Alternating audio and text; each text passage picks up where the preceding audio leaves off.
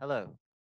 Today I would like to speak with you about Mortimer J. Adler and his educational philosophy. Adler was born of Jewish German immigrants in New York City in 1902. At the age of 14, he was unsatisfied with his high school education, and so he dropped out to pursue journalism at the New York Sun newspaper. But later he realized that he needed to improve his writing if he was to further his career. And so he ended up taking night classes at Columbia University.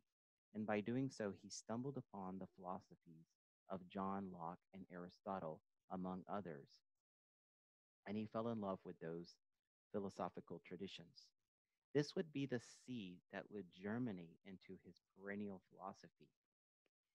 In 1982, he wrote the Padea Proposal, which was a perennialist education reform paper.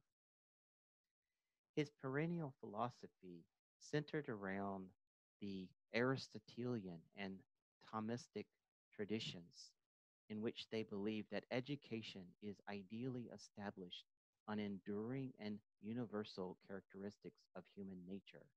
They believe that humans are defined by rationality. Humans are symbolic and expressive language users. Humans are directed by truths and values, and they are intellectually enabled to frame alternative choices. The Padea proposal was the center of Adler's educational philosophy. It's centered around three pillars: didactic instruction, which was to be 10 to 15% of what the teacher would do in the classroom. It was lecturing and developing the students' objective knowledge. The main thrust of the Padea proposal was the coaching, which would be about 60 to 70% of what the teacher would do in the classroom.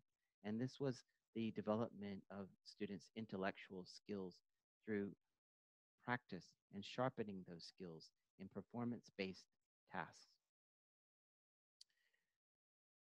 Then the third pillar of his Padea proposal was the seminar.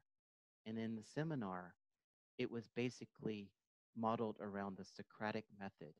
And they would discuss great books with open-ended questions. And the students would develop their critical thinking skills.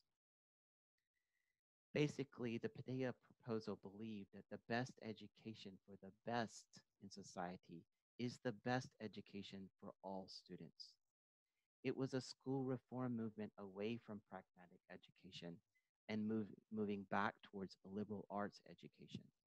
They believed that every student should have access to high quality education to achieve moral and spiritual growth in their character. And this would also help them improve their civic virtues and responsibilities to live in a democratic society. And ultimately, the skills and the knowledge that they were learning in school would help them in their employment, in their careers in the future. The educational impact of Adler's ideas. First, they were slow to be accepted in many places, in an educational climate heavily influenced by Dewey's pragmatism. One critic stated that Adler's manifesto should only be read as a curious artifact of perennialist notions. However, the Padea proposal and the vision started to take hold in some places, and it was considered a vision that seemed meaningful, democratic, and realistic to some. And one such place was the Chattanooga School for Arts and Sciences, in which it was established in 1984. The curriculum appealed to so many parents. 800 applied for 400 openings. The records at the time suggested that the urban students were prepared for productive futures. 90% of those students from two graduating classes of 100 students ended up attending public or private four-year colleges. The average daily attendance was 97%, the highest of the district. Padea education has shown continuous growth with more than 100 partner schools. Educational impact of Padea project was so great for some students. I would like to show a little clip of how it has impacted some of the students. This is one such project in which the students spent some time with homeless. What did I learn? I don't think I can put words on that. I learned gratitude for what I have, sympathy, um, understanding of like what they're going through. I learned so much. I can't even begin. So as we can see, Adler's proposal had a great impact on many students. These young people develop clear ideas of how to behave in society and how to have sympathy for homeless people.